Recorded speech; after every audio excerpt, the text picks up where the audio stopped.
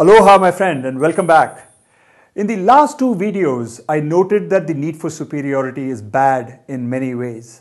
It lowers your happiness levels for a variety of reasons, and it also lowers your chances of success, particularly in intellectual and creative tasks. The need for superiority, however, is not all bad. It does play a positive role in lighting a fire under our backside, in motivating us to get things done. Several people, including Lance Armstrong and Raj Rajaratnam, have been spurred by the need for superiority to accomplish things. But at the same time, it has also led them to do devious and unethical things that eventually got them into trouble, as you may know. If the only way in which the need for superiority is useful is that it goads us to get things done, but other than that, it pretty much only has negative effects on everything else, including happiness and success, then it seems that the best thing to do is to get rid of the need for superiority and find another way to motivate ourselves.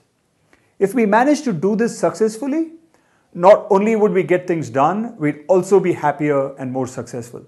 So the question of paramount importance is this: is there something else that can motivate us just as powerfully as the need for superiority can? And if so, what is it? To answer this question, let me tell you a story. See this man on the screen? His name is Viktor Frankl. In 1946, soon after the Second World War, he published a book called Man's Search for Meaning, which went on to become one of the most acclaimed books ever. Time magazine rated this book as one of the top 100 books of the 20th century. And according to a survey conducted by the Book of the Month Club and the Library of Congress, Man's Search for Meaning belongs to the list of the 10 most influential books in the United States. In 1942, Viktor Frankl was a very successful and celebrated physician and therapist in Vienna. However, on the 25th of that year, he was arrested by the Nazis. Why? Because he was a Jew, and as you may know, the Nazis were hell-bent on getting rid of all the Jews. Frankl and his wife, along with his parents, were first deported to a ghetto and later to separate concentration camps. Frankl spent the next 3 years in concentration camps, and by the time he was released, his wife and his parents had died at the hands of the Nazis. Man's Search for Meaning recounts many of Frankl's experiences in the concentration camps. One of the main points that Frankl makes in his book is that human beings are unique in that they cannot be happy unless their life is meaningful. In fact, he argues that even in the most trying and direst of circumstances, such as the ones that he encountered in the concentration camps, so long as you can derive meaning from suffering, life could actually be quite fulfilling. You may not be happy in terms of your creature comforts. In fact, life could be very painful at the level of your creature comforts, but you could still find life to be quite worthwhile. Now, let's fast forward a few years. In the 1970s and 80s, another young gentleman named Mihai Csikszentmihalyi put Frankl's idea that to be happy, your life needs to have meaning to the test. In his best-known studies, Csikszentmihalyi used something called the experience sampling method to figure out when people are happiest and how doing something meaningful is so critical to happiness. I recently had the pleasure of talking to the great man himself about the experience sampling method and how it works. Here's what Mihai Csikszentmihalyi had to say about it. Note that our conversation happened on Google Hangout, so the video and the audio quality is not the greatest, which means that you may need to focus a little bit harder than normal.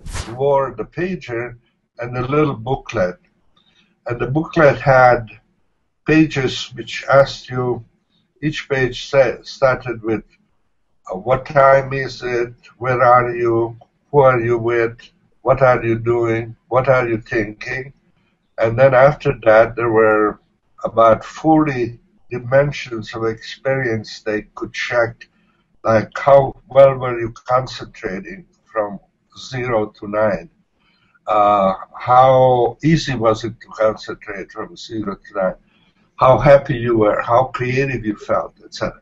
So a person wears these pager and the booklet, And at random moments of the day, 8 times a day from early morning to 11 at night, at 2-hour intervals roughly, but randomly,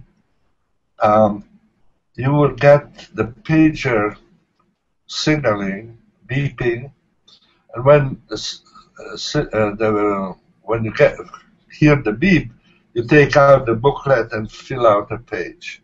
And at the end, you do that for a week. At the end of the week, you have about 56 signals that you responded to, and you can plot the person's life during that week in terms of where he felt most creative, least creative, where he was most happy, least happy, in terms of all kinds of questions, who they were with when they were happy. So basically, as you just heard, what Csikszentmihalyi did was to ask people to carry a booklet and a pager with them.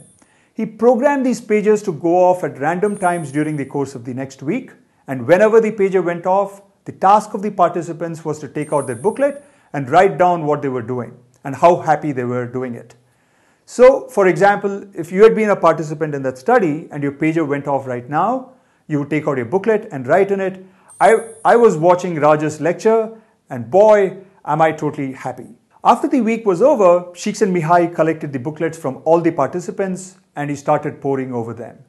He wanted to find out what types of events or activities make people happy and whether these events and activities were meaningful to people.